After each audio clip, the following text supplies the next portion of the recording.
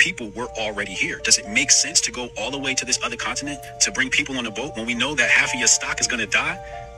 You wouldn't do that. So let me close my blinds because it's about to get deep. I've been really thinking about this. It do not make sense to go all the way to another place to look for slaves when it's already people here. So if they enslaved the people here and the slaves were melanated black, the Native Americans are the black people. Okay, so when Chris first came to the Caribbean and he stole some natives, which is in South America, in his journal, he mentioned that Native Americans were black-skinned people. A voyager even said the Indians are very dark-complected, approaching black people. They have large lips, broad, flat, black-like nose, bearing strong resemblance to black people. It also said they had long, straight hair, so there's your evidence. Published by Vogue. So now I'm just thinking, who are these people? There's a lot of talk that they're descended from Mongolian people. I'm not gonna lie, I do look similar. Now, there was also this situation called the $5 Indian, when people paid $5 to falsify documents declaring them Native Americans to reap the benefits. And then what they did with us, dark-skinned indigenous people who were called Indians or Indos, because they were dark, the United States legally unlawfully classified each as Negro. So they changed our ethnicity and said all of us was just Africans.